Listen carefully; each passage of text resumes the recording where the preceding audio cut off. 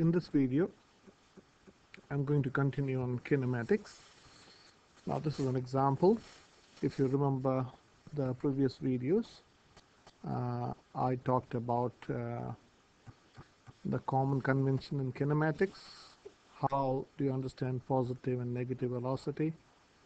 How do you understand acceleration, and so on. So in this question, in this video, I'm going to do two examples of kinematics.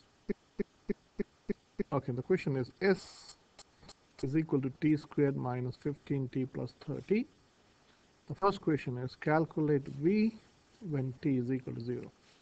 So you remember S stands for distance and V stands for velocity. So the question is, if a body is moving and the equation of that body of distance with respect to time, or distance as a function of time, is this, you can understand this is a parabola. Like, I'm not going to the graph of it. So the question is, you want to find velocity when t is equal to 0. So what do we know? Okay, velocity is change in distance over change in time.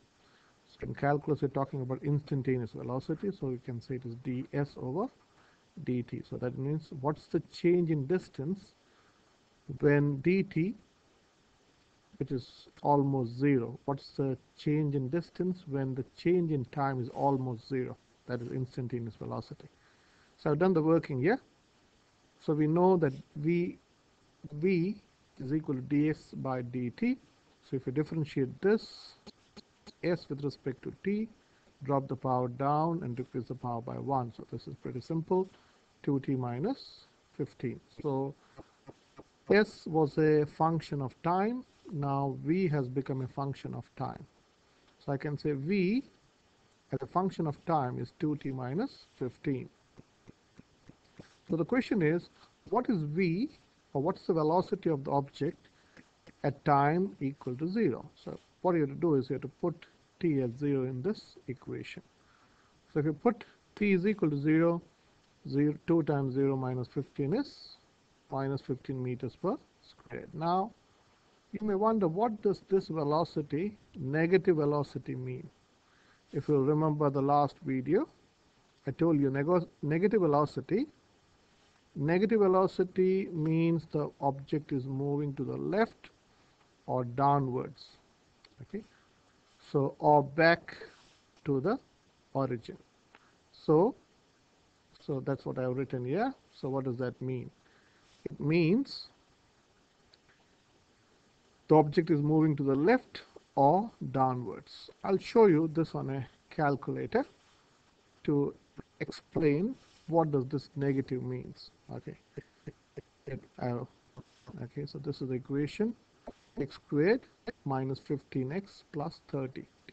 Now this is on the table menu. I'll show you. This is the table menu. Go to table menu, type in this equation, and then you go and go to your setup, and if you scroll down, you have an option of derivative.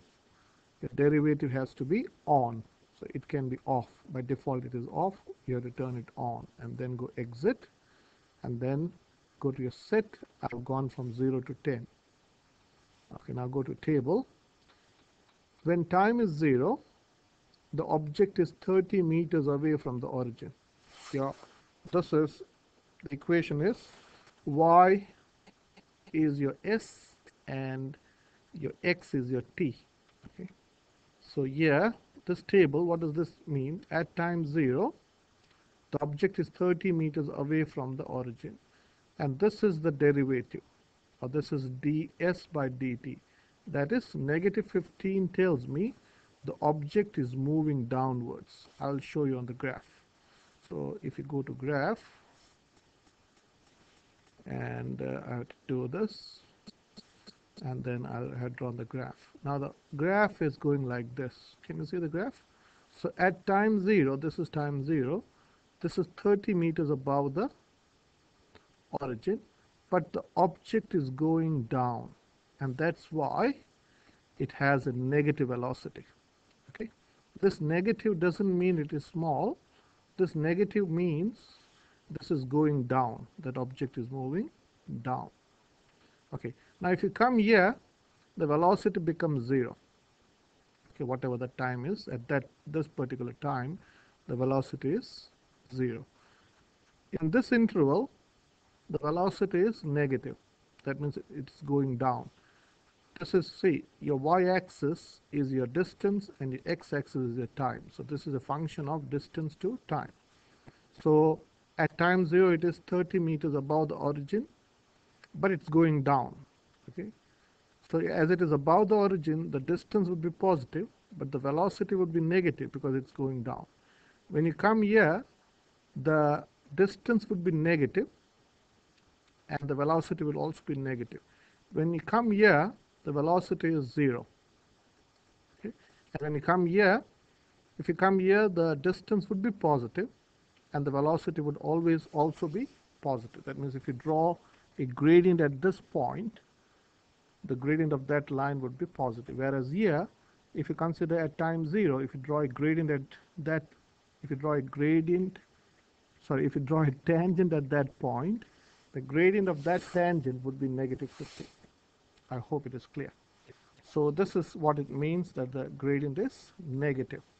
Sorry, that the velocity is negative. That means the object is moving to the left or downwards. In this case, I've shown you it's moving downwards. So we know from the graph that because the object at time 0 is going downwards, the velocity is negative 50. Okay. Now next is an interesting question. What's the velocity when time is equal to 0? Let me bring the graph here. See, the time is equal to 0. Sorry, time is equal to 10 would come somewhere here. So 1, 2, 3, 4, 5. So somewhere here. Okay, I hope. Okay, the velocity would be positive here. Okay, so let me find. Okay, let me go back to my table menu, and I'll show you what does that mean. We got the answer, but we want to make sense of the answer. Table. So at time 10, or 10 seconds, you can see it is down. Negative means it is below your x-axis.